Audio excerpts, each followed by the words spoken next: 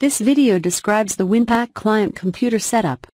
We will explain the installation of the WIN-PAK client and basic configuration details of the client. This video helps you to get started with the WIN-PAK client computer for your system. WIN-PAK Client's user interface. The user interface helps WIN-PAK operators to communicate with the access control server. The user interface can be installed on any other computer connected to the same network, and also you can run several client computers and access the single database server simultaneously. The number of client computers depends on the license type that you procure WIN-PAK. Without any ado, let's start the video. Let's watch how to install a WIN-PAK client on any computer.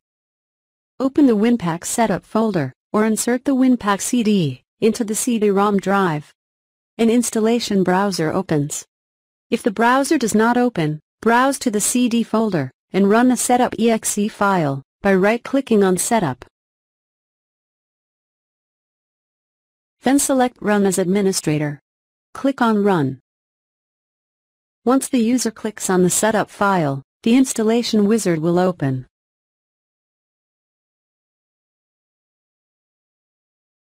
And the welcome screen appears. Click Next to continue the installation.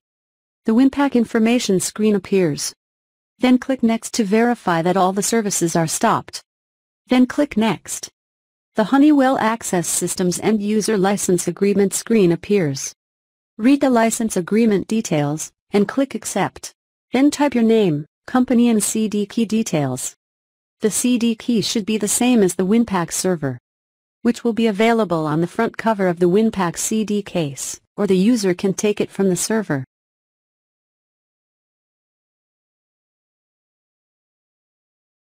If the CD key is correct, you will see a message on screen that the CD key for WIN-PAK has been determined to be valid.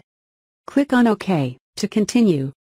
Enter the password for the WIN-PAK Windows user for the client computers. Make sure the password should be minimum 8 characters long and should not contain space. Click Next to continue. WIN-PAK Deployment Options screen appears. Select the deployment type as a custom additional workstation, communication server. Then click Next. The WIN-PAK Setup Type screen appears. Select User Interface Only, and click Next. The system displays the WIN-PAK Destination Path screen. To change the path, click Browse and navigate to the destination folder for the application. Then click Next. The WIN-PAK Destination Path screen appears displaying the language file path. To change the path, click Browse, and navigate to the destination folder for the file. Click Next. The WIN-PAK Destination Path screen appears displaying the sound and wallpaper file paths. To change the path, click Browse and navigate to the destination folder for each file. Click Next. A dialog box appears prompting you to create shortcuts on your desktop. Click Yes to place icons on your desktop. The following screen is displayed with a summary of the installation information. If you want to change any setting, click Back, or else, click on Install. Once the user clicks on the Install, the WIN-PAK components, and the user interface starts the installation. As you can see on my screen, it may take 10 to 15 minutes for the complete process. Please wait till installation is completed. After completing the installation, the following screen appears. Click Yes, I want to restart my computer now, to restart your computer after installation. Or click No, I will restart my computer later to complete the installation without restarting your computer. Click Finish to complete the installation. Once the installation is completed, make sure you restart the computer and log in into WIN-PAK Windows User, which was created while we install the WIN-PAK Access Control software. Once the user logs into the WIN-PAK user, you will have two icons on the desktop for WIN-PAK, that is the WIN-PAK User Interface, and WIN-PAK System Manager. Here I want to make this computer as a client for my WIN-PAK server. Let me show you my WIN-PAK server which is on the same network.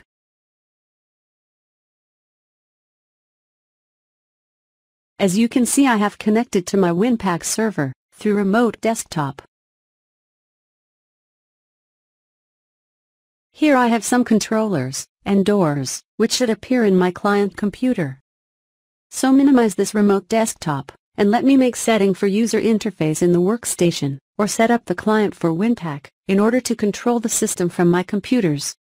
Open WIN-PAK System Manager from desktop by dual-clicking on its icon. The System Manager window appears. Then click on the User Interface tab, and click Add. The System Manager Server Setup dialog box appears. Type a descriptive name to identify the database server from the list. Type the computer name, or IP address of the server in the node name field, in the database server area. Ensure that the RPC endpoint is the same as the default value. Under Database Archive, type the computer name, or IP address of the server, in the node name field. Ensure that the RPC endpoint is the same as the default value. Click OK. This enables you to start up the user interface with the new database server. Then click the RPC Security Options tab. Then under Client Server Communication Settings, click Workgroup Environment, or click Domain Environment as per your server configuration. Then in IP address of current machine, optional, enter the IP address of the current machine. Click Apply. The selected environment is set. Then click OK to close the window. Once all the setting is completed, open WIN-PAK User Interface by dual-clicking its icon from the desktop.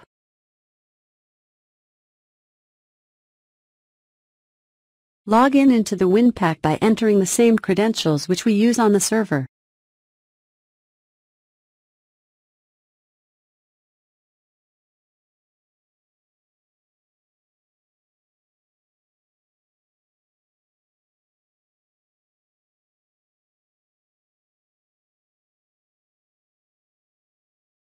As you can see on my screen, it's showing a warning that the currently same user has already logged from the WIN-PAK user interface.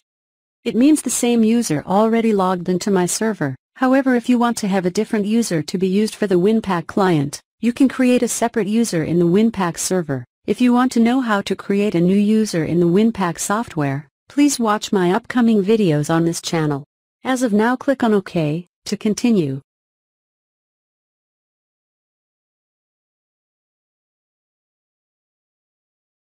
As you can see, I have logged in into the WIN-PAK from my client computer.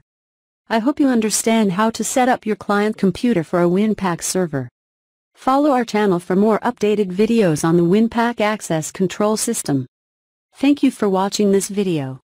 Don't forget to like, share, and subscribe to my channel. For instant technical support, please join our membership.